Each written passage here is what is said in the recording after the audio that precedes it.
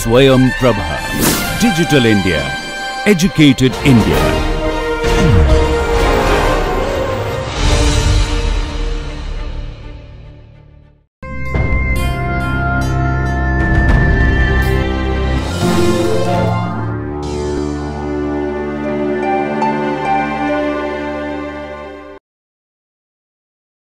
In this lecture, we will explore the local behavior of a non-constant holomorphic function defined on an open connected set omega. We will prove that given a point z0 in omega, there exists a neighborhood u such that in the punctured neighborhood u minus z0, our function f is an M to 1 mapping. We will come to that, but before that, let's prove a special case of the inverse function theorem, which states that if the derivative of the function f does not vanish at a point z0, then the function is locally invertible in a neighborhood of z0. And further, we have a holomorphic inverse. Let's begin this lecture by proving a preparatory lemma which is needed to prove the inverse function theorem. Let me write that down. Let f be a function holomorphic on an open set omega. Be holomorphic on an open set omega.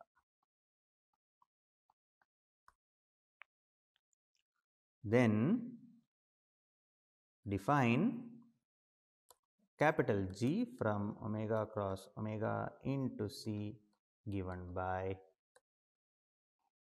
G of z comma w. This is defined to be equal to f of z minus f of w by z minus w when z is not equal to w, and f prime at z when z is equal to w. The lemma states that this function g is a continuous function. Then g is continuous on omega cross omega. The first observation here would be that away from the diagonal points z is equal to w, the continuity is quite straightforward. We only need to really bother about proving continuity at the diagonal points. We shall prove continuity along the diagonal.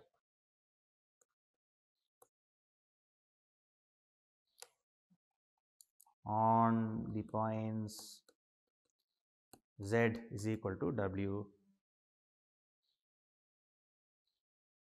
which is the diagonal. The first observation in this direction would be the following. Given z0 in omega, let's try to prove that on some neighborhood of z0 comma z0 in omega cross omega, we will be able to talk about continuity of g. And in order to do that, let's first pick a neighborhood. Since f prime is also a holomorphic function and in particular a continuous function, we have r positive, given an epsilon positive, and r such that for z comma w in dz0r, we have, or maybe just some point z in dz0r, we have the absolute value of f prime at z minus the absolute value of absolute value of the derivative of f at z minus the derivative of f at z naught. This is less than epsilon. This is just by using the continuity of f prime at the point z naught. Now, in this disk dz0r, let's pick 2 points. Pick z comma w in dz0r, where z is not equal to w. Now, if you look at the disk, it's a convex set. In particular, if you look at the line joining z and w, that's contained in dz0r. Let gamma of t be equal to 1 minus t times z plus t times w. be the straight line joining for t in 0, 1. Be the straight line joining z to w, and notice that gamma prime of t is just equal to w minus z, again for t in 0, 1. So, we know exactly what the derivative is as well. It is a nice curve, straight line curve, and we know this. Now, if you try to integrate f prime of gamma of t dt from 0 to 1, notice that this is a real integral. Once we break it up into real and imaginary parts, we can multiply and divide by w minus z here, and w minus z being a constant will come out, and w minus z is also the same as gamma prime of t dt from 0 to 1. And if we are to use the change of variable formula now, this is just the integral over gamma f prime of z dz. And now, by invoking the fundamental theorem of calculus, this is going to be f of w is the end point minus f of z the initial point by w minus z, which if you notice is g of z comma w. Right? When z is not equal to w, that is precisely how we had defined g of z comma w. Now, if we consider g of z comma w minus g of z0 comma z0, this is just equal to the integral 0 to 1 f prime of, recall what we started off with, this is what we had started off with, 0 to 1 f prime of gamma of t dt, and g of z0 is just f prime at z0. But if I write it in this manner, it is the same, and hence if you look at the absolute value here, that is the absolute value here, which is the absolute value of the integral from 0 to 1 of f prime of gamma of t minus f prime at z0 dt.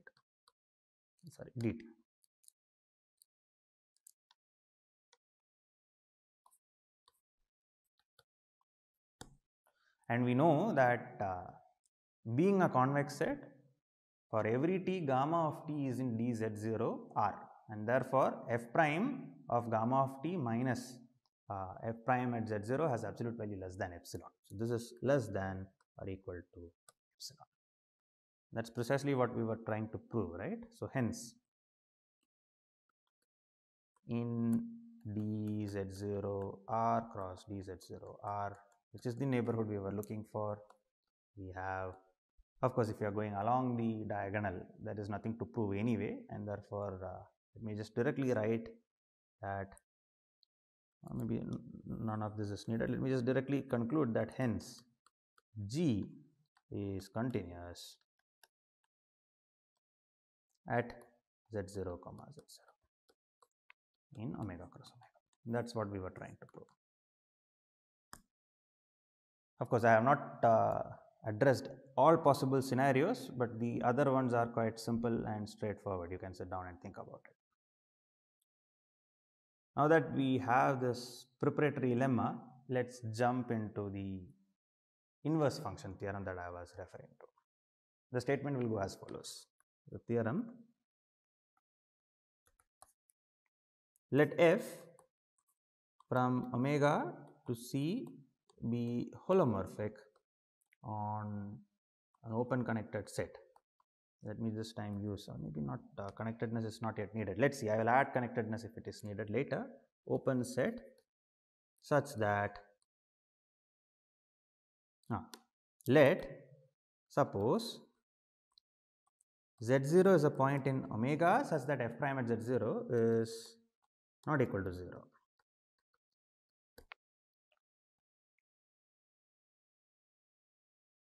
Then there exists a neighborhood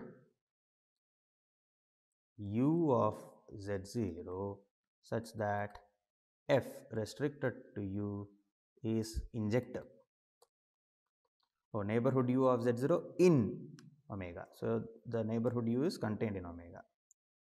and hence we can restrict our function f to u, and f restricted to u is injector. Furthermore, we have f of u is an open set.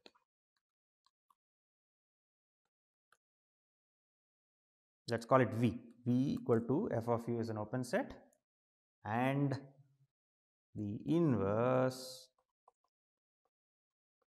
G from V to U of f is holomorphic.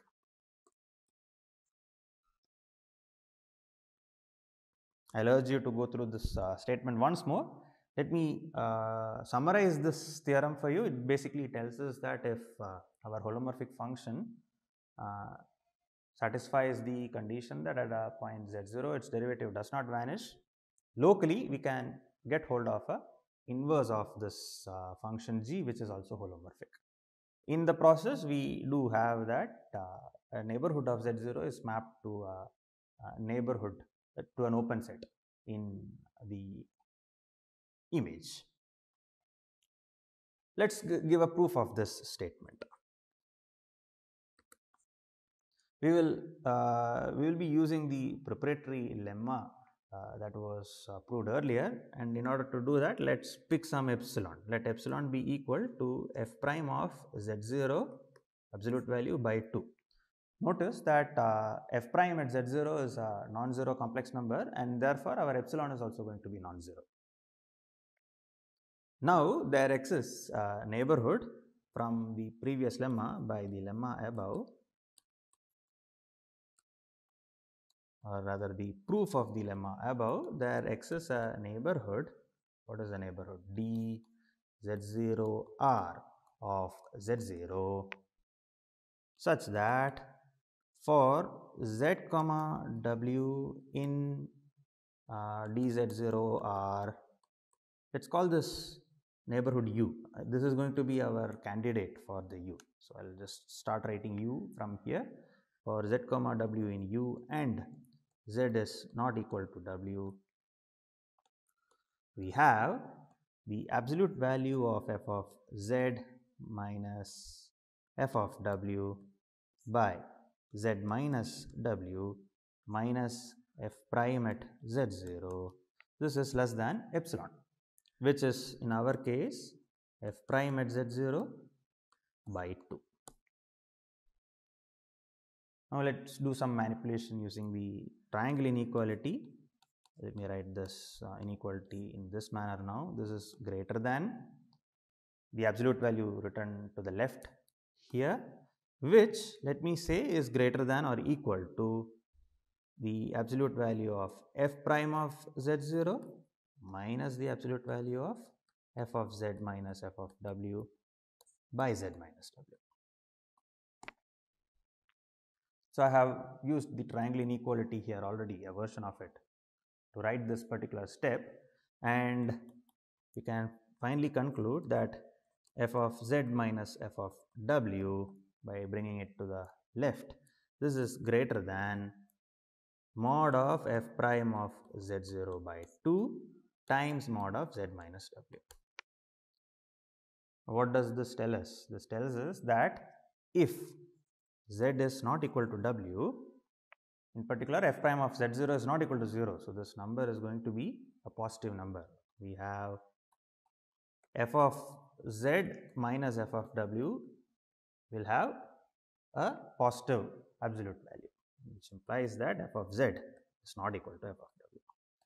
So we now have a neighborhood, hence f restricted to u is injector.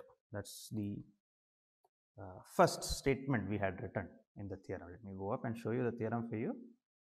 F restricted to u is injector was the first observation that we had to prove. Let's next try to prove that f of u is an open set. And to do that, let's pick some point, arbitrary point in f of u, and we will prove that that's an interior point of f of u. That is our next goal. So to do that, let's start with some point. Let's start with some a in u. We will show that f of a is an interior point. That will prove that f of u is an open set. Interior point of f of u. Right. So, if A is some point, then being an open set, U being an open set, there exists some R is taken. So, let S greater than 0 be a positive number such that the disk of radius S around A, the closure is contained in U. Now, let us apply our conclusion here that we had earlier taken to the points on the boundary of the disk of radius S around A and the point A. Notice that the closure being contained in U is going to be used crucially. Then let me put the equation number or maybe a symbol. By star, what do we have? We have f of A plus S e to the power I theta. For all theta we have theta in R, in fact. Well, theta in R or 0 to 2 pi doesn't make a difference.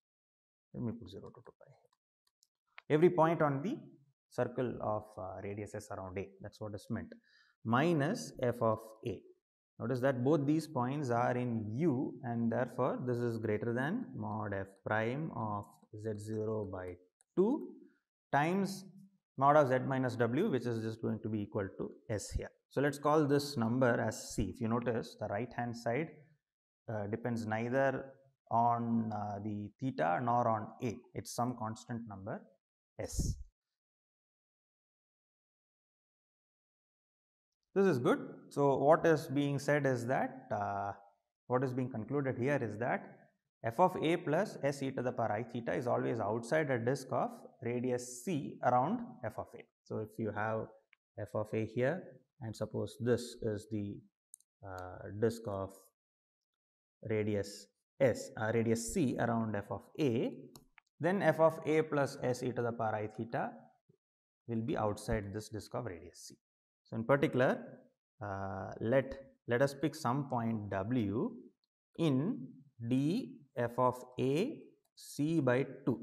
Let us take a disk of radius C by 2.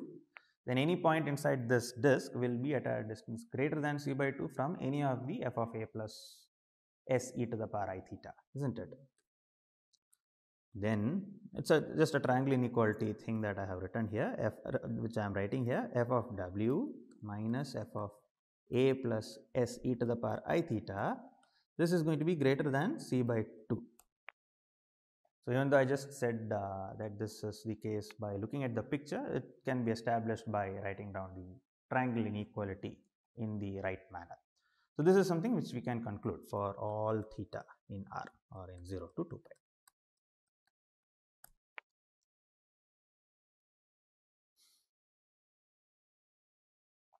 Now, suppose our function f does not take does not have W in its image. Suppose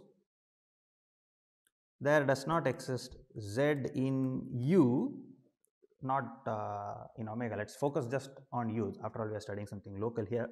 Suppose there does not exist a function Z in U such that f of Z is equal to W. Suppose we do not have such a function. Maybe I should put a W naught here. W sounds more generic. So, let me put a W naught here. Suppose we do not have any point Z getting mapped to W. Then consider G of, if you look at f of Z minus W naught, this function, then this function does not vanish on U. It does not vanish on U.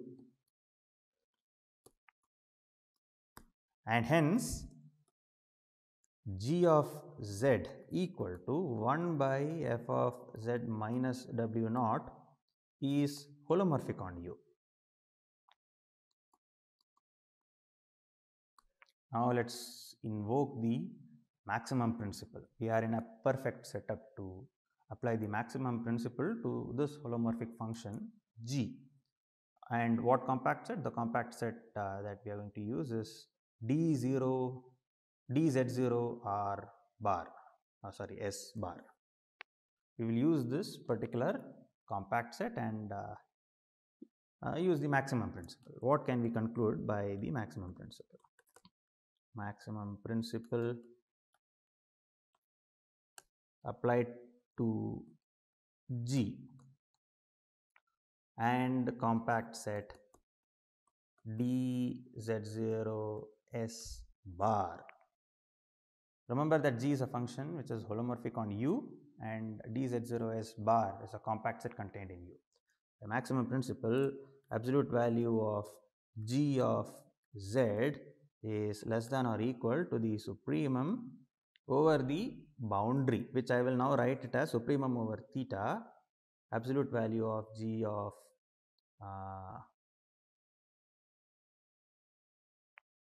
oh, I'm sorry, this is not what I want exactly, it's A. I made a mistake, this is not Z0, this is A. Yeah, everything else is right, and the supremum will be over the boundary S e to the power I theta. That's precisely what our maximum principle will tell us for all Z in DAS. But then what do we have? Supremum of G, this is nothing but 1 by f of A plus S e to the power I theta minus W, the absolute value of this. And we are looking at the supremum of this quotient, which is going to be 1 by infimum over all theta, which satisfies this. So let me write that down. This is going to be 1 by f of Z minus W. This absolute value is less than or equal to this infimum, which tells us that the infimum over theta absolute value of f of A plus, I picked a W naught, right? So let me put W naught. Right. This absolute value is infimum over this absolute value is less than or equal to the absolute value of f of Z minus W naught.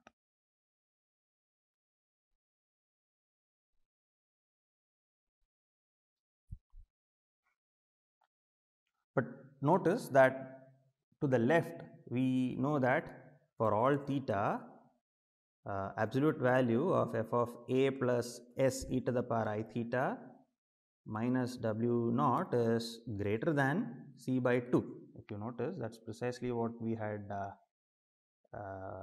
concluded here. Where did we conclude that?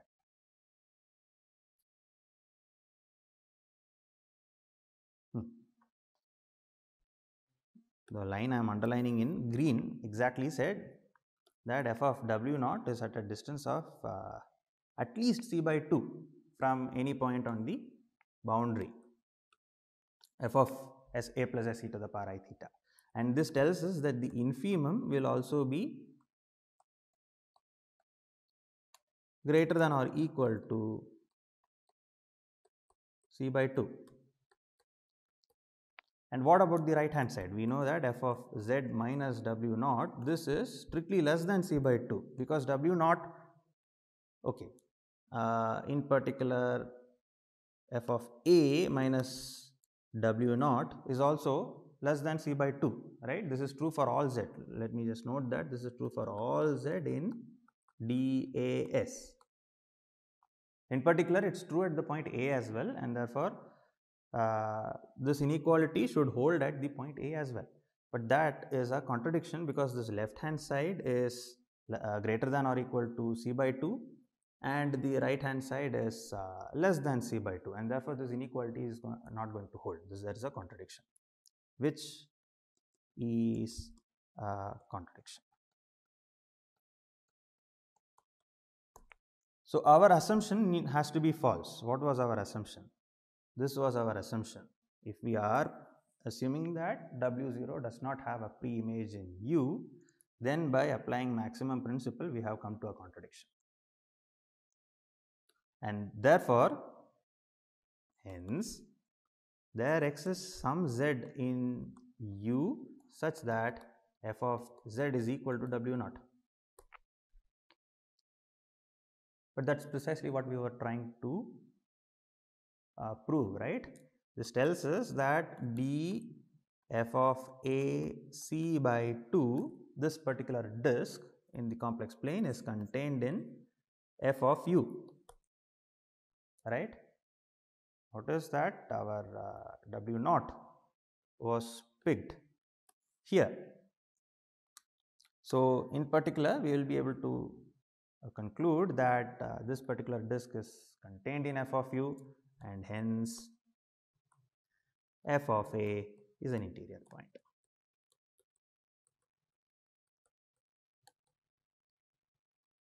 So, we are good, because now what have we established? We have established that f of u is open. So, let us call it v equal to f of u is an open set. So, that means f restricted to u is a bijective map from u to v. We already started off this proof by establishing that on u f is injective. We have also shown that it maps onto u and onto v, an open set. Therefore, this is a bijective map. Now, let g from v to u be its inverse. We will show that g is a holomorphic function on v. So, to do that, let w naught, maybe w naught was okay, w prime be a point in v. Let us try to prove that g is holomorphic on w prime. To do that, let us look at for w in v and w not equal to w prime. Let us look at what is g of w minus g of w prime by w minus w prime. Now, the good thing here is that v is exactly f of u, and because of that, we will be able to get hold of z in u and z prime in z and z prime in u, such that f of z is equal to w and f of z prime is equal to w prime. Notice that f being injective ensures that z and z prime are distinct.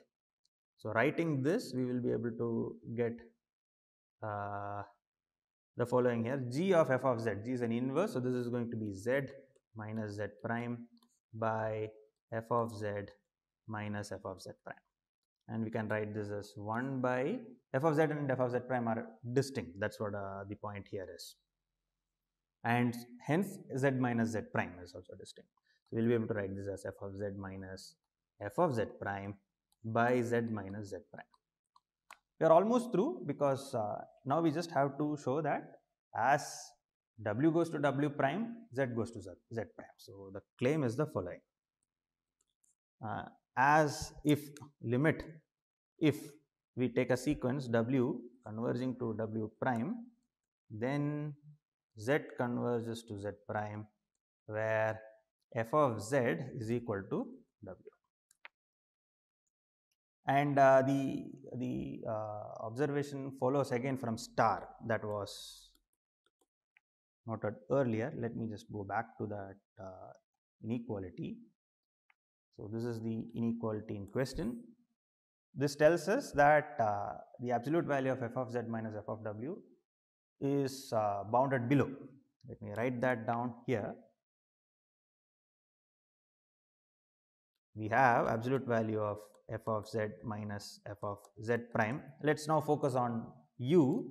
This is greater than absolute value of z prime, f prime at z0 by 2 times z minus z prime.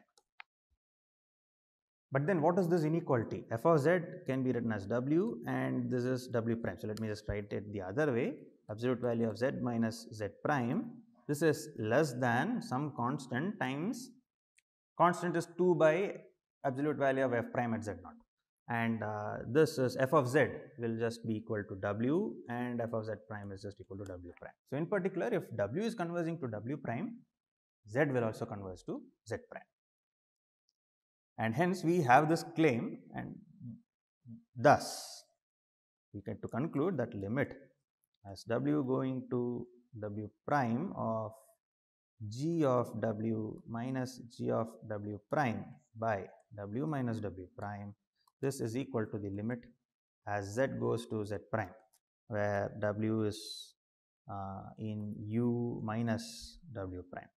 We have used the injectivity of f very crucially. So this is going to be the limit as z is in, okay, this is in v minus w prime. This is going to be in u minus z prime of 1 by f of z minus f of z prime by z minus z prime, which is equal to 1 by f prime at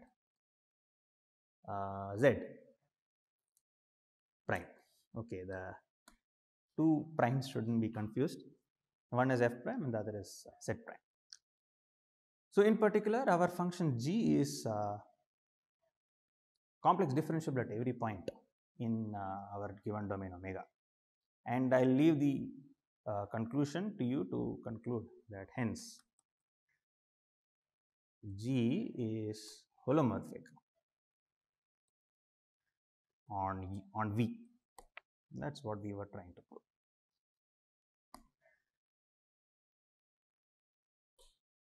So let's just recap what we have established.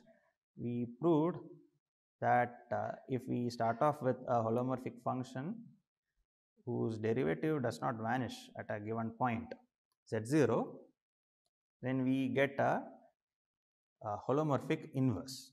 This is also sometimes called as f being a local biholomorphism. Biholomorphism is a holomorphic map whose inverse is also holomorphic. So this is a local biholomorphism.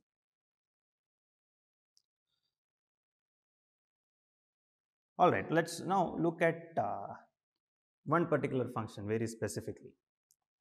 Let's consider this function z going to z to the power m. Let's call a name to it, pi m from C to C. Be the map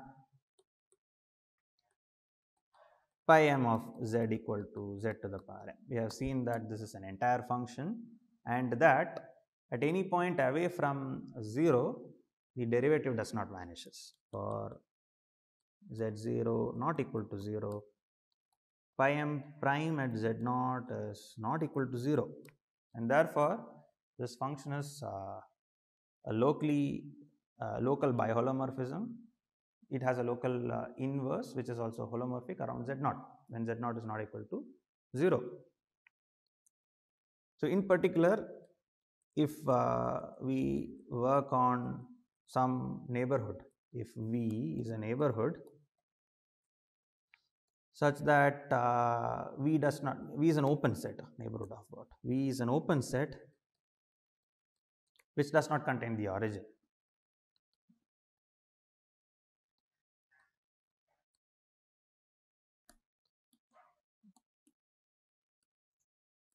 Then at every point we will be able to get hold of a neighborhood of the point z0 whose image is also an open set.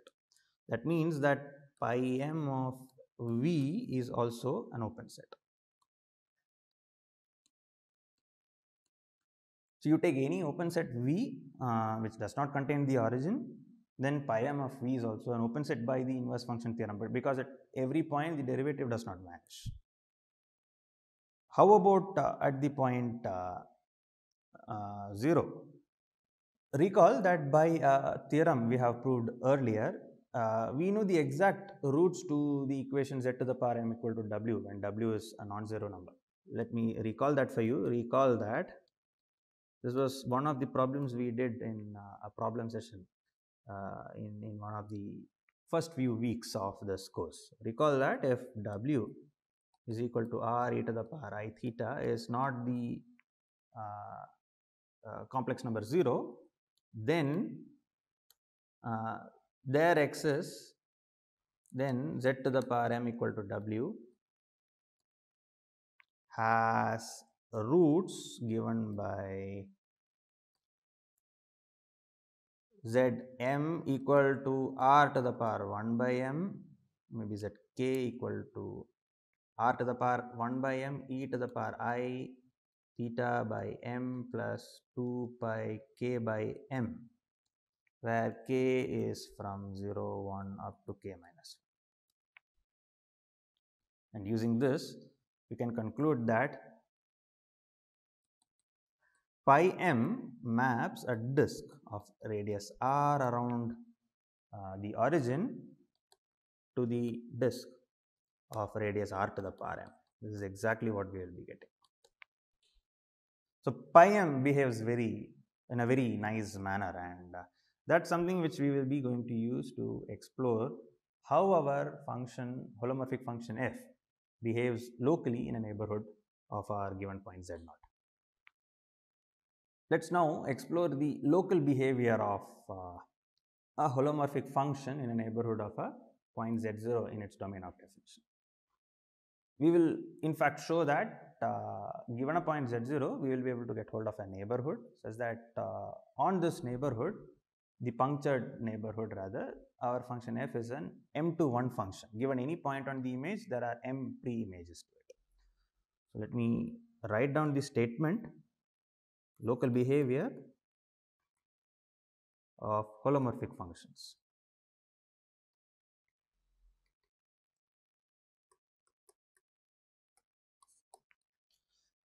Let me write it down as a theorem. Let f from omega to c be a holomorphic function.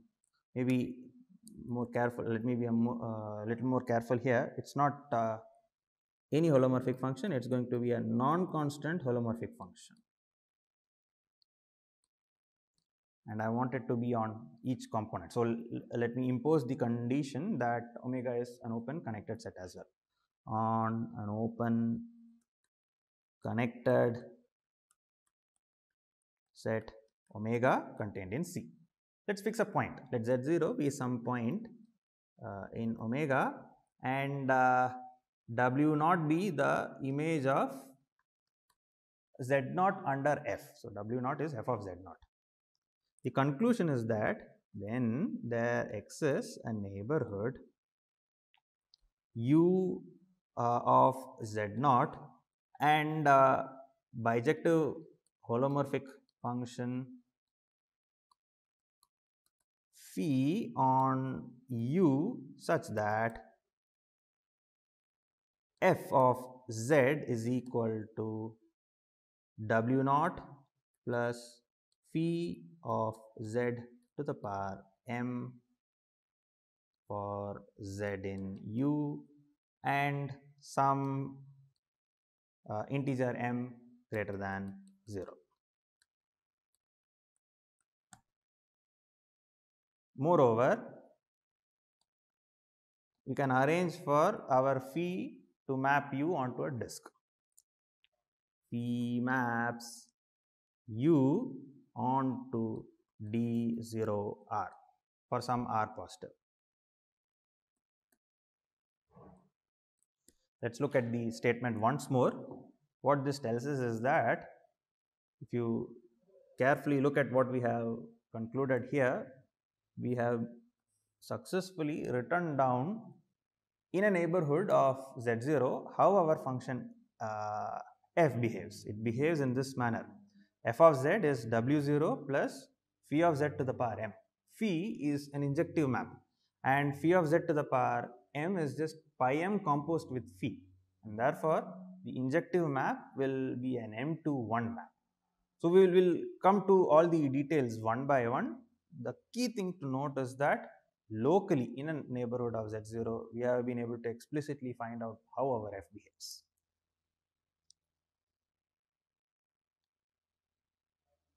Okay, let's try to prove this statement. Since we know that f of z0 is equal to w0, we know that f of z minus w0, this holomorphic function, has a 0 at z0. Since f of z0 is equal to w0, we know that g of z equal to f of z minus w0 vanishes at z0. Let me not unnecessarily bring in notations. F of z minus w0 vanishes at z0. Now, by applying the factorization theorem repeatedly, in fact, I'll use the G now. By using the factorization theorem repeatedly, we can write f of z minus w naught to be equal to z minus z naught to the power m times g of z for some m positive and such that g of z naught is not equal to 0. So, a key thing to keep in mind is that while we did this, we have very crucially used the fact that f is a non-constant function, and because of that all derivatives of f at the point z naught cannot vanish, because if that happens, then by the principle of analytic continuation f would be identically equal to 0, and that is precisely the reason why we are able to get hold of one such m to write our f of z minus w0 as z minus z0 to the power m times g of z, and where g of z naught is not equal to 0. Now, since g of z0 is not equal to 0, by continuity we will be able to get hold of a small disk around z naught where g does not vanish.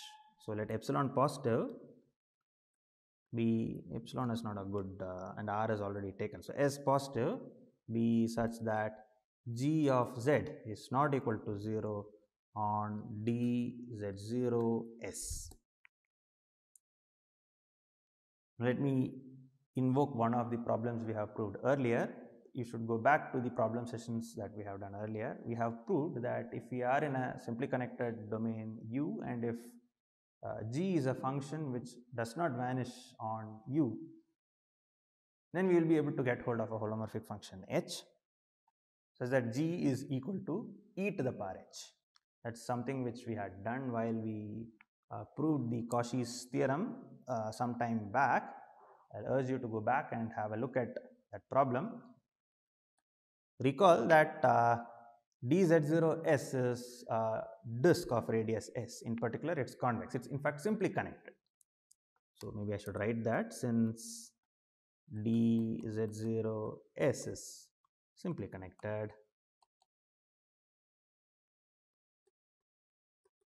and g does not vanish on dz0s, there x is a holomorphic function h on dz0s such that g is equal to e to the power, g of z is equal to e to the power h of z on dz0s.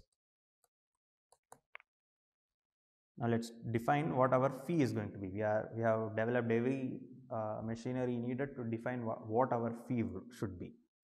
Define phi on dz0s to be phi of z is equal to z minus z0 into e to the power h of z by m. So, notice what we have done. We have f of z minus w naught is equal to z minus z0 to the power m times g of z, right. So, if you look at what is phi of z to the power m,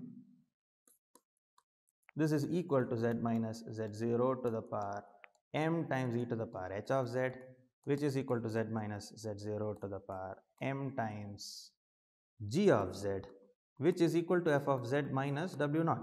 So, on dz0s we already have f of z is equal to w naught plus phi of z to the power m. That was one of the conclusions, right, that we were drawing in this particular theorem. You notice here, of course, we have some more work to do. There exists a bijective holomorphic function phi on u such that this happens. So, we have already established that phi is indeed satisfying this condition. We will now prove that it is indeed bijective and holomorphic. Holomorphicity also follows by the very definition. The first thing to notice here is that what is phi prime at z naught? If you look at phi prime at z naught, that is just going to be equal to e to the power h of z naught by m, which is not equal to 0, and this is precisely where our inverse function theorem that we proved earlier is going to come into the picture. We will now prove that going down to a further neighborhood, let u prime, it's still not the u we want, let u prime be neighborhood of z0 in dz0s such that phi restricted to u prime is injective and phi of u prime is an open set. By our inverse function theorem, we have this. We should also note that z0 is, where is z0 getting mapped? By phi. Our definition of phi is such that z0 is mapped to 0. So, in particular, since phi of z0 is equal to 0, we can now use the fact that phi of u prime is open. There exists some, well, I am running short of notations, s prime greater than 0 such that d0 s prime is contained in phi of u prime. Now, define our u to be equal to phi inverse of d0 s prime in u, contained in u. This is the open set we are going to work with. Let's check everything that we need to check. On u, we have f of z minus w naught is equal to phi of z to the power m, and that's what we were trying to prove, right? This is in fact true on the entire dz0s, but rather we can restrict our attention to a smaller set u, where for sure we can say that phi is injective. Phi is bijective and holomorphic on u, and phi of u is equal to, oh, this is not s prime. Why did I pick s prime here? Our final goal was to get hold of an r. So let me use the r as well in this particular place.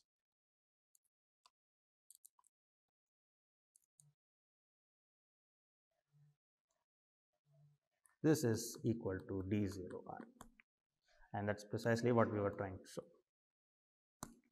So notice that we were able to write f of z as being equal to z0 plus phi of z to the power m, which is the same as pi m composed with phi of z of z. And the good thing about pi m is that pi m in the punctured disk is an m to 1 mapping and phi is an injective mapping, and therefore f of z minus z naught, this in fact f of z, oh, I'm writing it wrong, this is w naught, f of z is hence an m to 1 mapping on u minus z naught. Z naught has to be removed because z naught is what is getting mapped to 0 by phi, and therefore on the punctured disk our mapping is going to be an m to 1 mapping. Yeah, this is following because phi of u is precisely d0r. That is why this particular arrangement was made, so that the image is exactly d0r, and then on d0r our map pi m, or rather on the punctured disk d0r minus 0, our map pi m is an m to 1 mapping. So f is going to be an m to 1 mapping on u minus z naught. Let me conclude this lecture by stating the open mapping theorem. Open mapping theorem states that if f is a function which is non-constant and holomorphic on an open connected set omega, then f of omega is open. We will be able to now derive our open mapping theorem as a trivial corollary to the work we have done in this particular lecture. So the open mapping theorem says this: let f from omega to c be a non-constant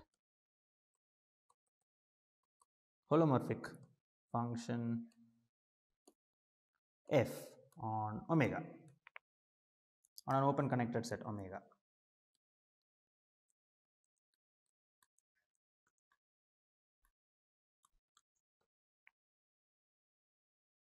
Then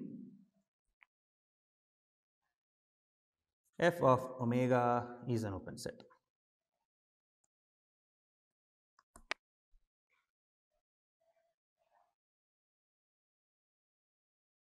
The proof is quite straightforward. Let z0 be in omega and w be equal to f of z0, w not be equal to f of z0. By the previous theorem,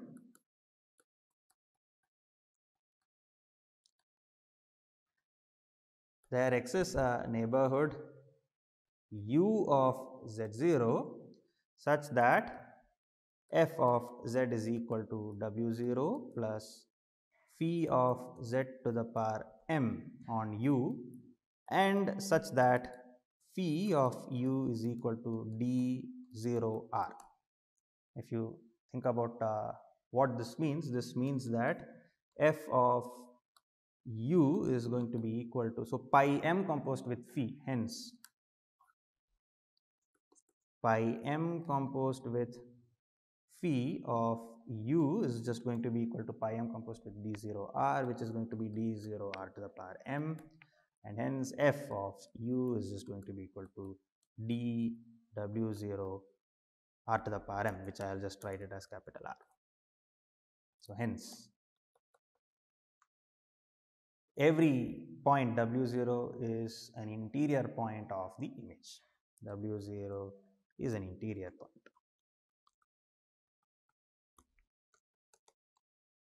of f of omega, and this tells us that f of omega is open. So the open mapping theorem comes out as a simple corollary to the study of the local behavior of our holomorphic function f in a neighborhood of a point.